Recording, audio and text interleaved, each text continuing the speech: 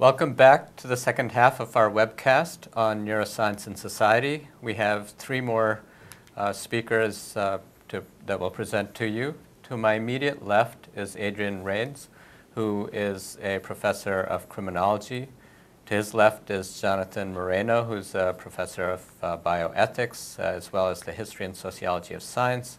And to his left is Stephen Morse, who is a professor of law.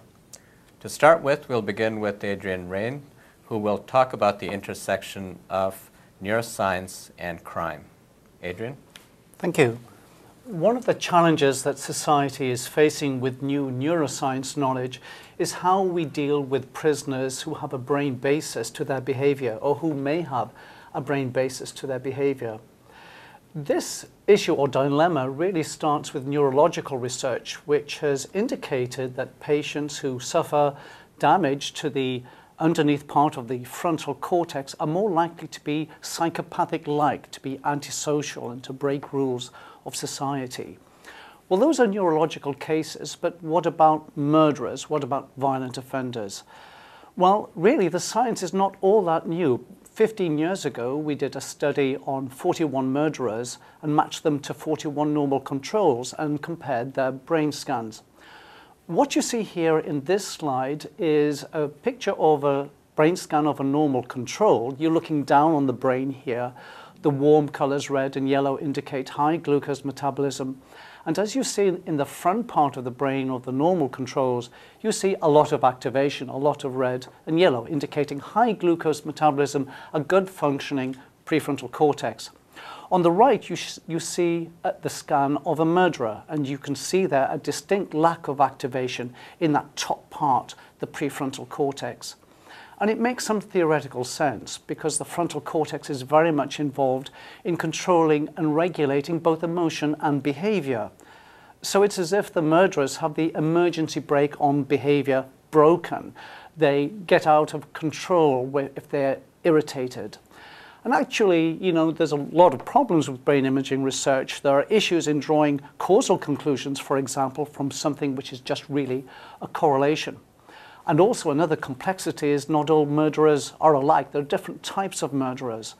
And this poor frontal lobe functioning particularly characterizes murderers who are very impulsive. They don't plan, they don't regulate, and there's a lot of emotion behind the homicide. Whereas in contrast, murderers who plan, regulate, and control their violence, they don't show this lack of prefrontal functioning. So that's brain functioning, and some evidence that violent offenders, as a group at least, may have poorer functioning in that regulatory part of the brain, the frontal cortex, the guardian angel on behavior. There's also structural impairments in violent offenders. For example, we went and recruited violent offenders, this time from the community, those who were not caught in Los Angeles, and we did structural brain imaging on these people. These were people from temporary employment agencies who perpetrated a lot of violence. We found that these individuals had an 11% reduction in the volume of grey matter, neurons, in that very frontal part of the brain. So there's both structural and functional impairments in violent antisocial offenders, and not just from our studies, from lots of studies in different countries.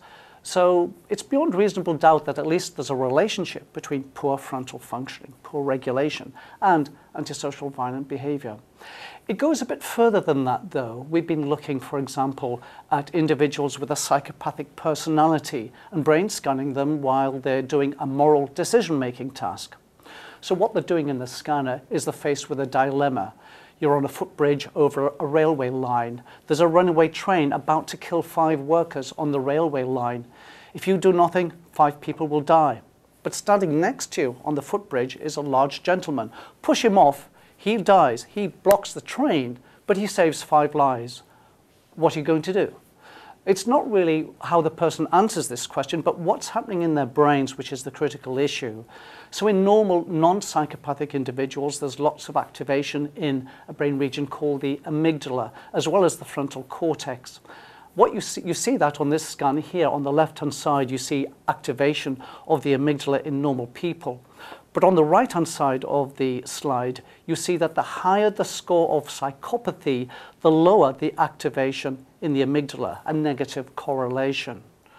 So how does this all fit in with the law and justice and punishment and responsibility? Well, in law, I mean, one of the issues, of course, is does the individual know right from wrong? And I think I can assure you, psychopaths really do know the difference between right and wrong. But is there another question in the shadows here? Do psychopaths have the feeling for what is right and wrong? Because when I played that dilemma to you, did you not have the feeling of awkwardness and discomfort? We believe psychopaths lack that feeling. And without that feeling, perhaps there's no drive for good moral decision-making or moral decision-making in the appropriate direction. And this does come face-to-face with society, with law, and issues of punishment and responsibility.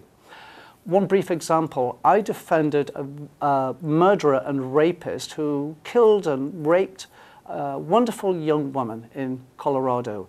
We brain scanned him using the same techniques that we'd brain scanned the other 41 murderers with, and we showed that he had much poorer functioning in the prefrontal cortex. His scan is on the left-hand side of the slide, and on the right-hand side of the slide you see 62 normal controls. And here again, you can see that emergency brake on behavior is just not there in this individual.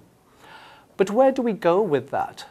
This man was found guilty of first-degree deliberate murder, but the three-judge panel who decides punishment did not execute him. They did not give him the death penalty.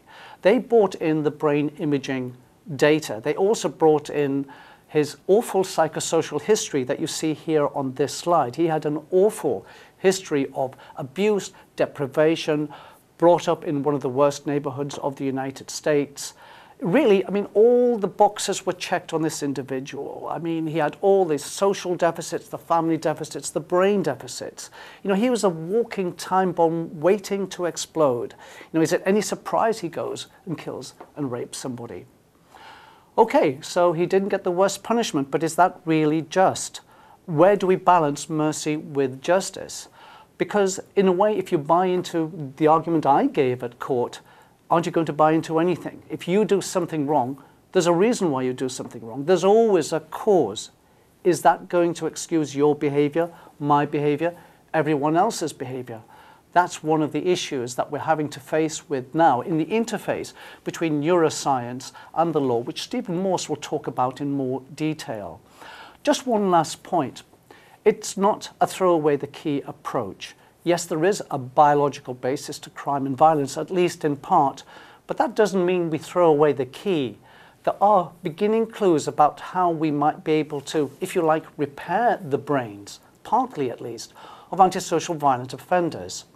For example, one study gave fish oil to prisoners, and after 5 months, they showed much a reduction in violent offending within the prison.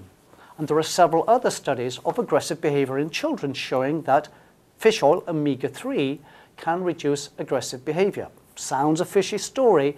Further research clearly has to extend and validate that. But we know omega-3 is critical for what? Brain structure, brain function.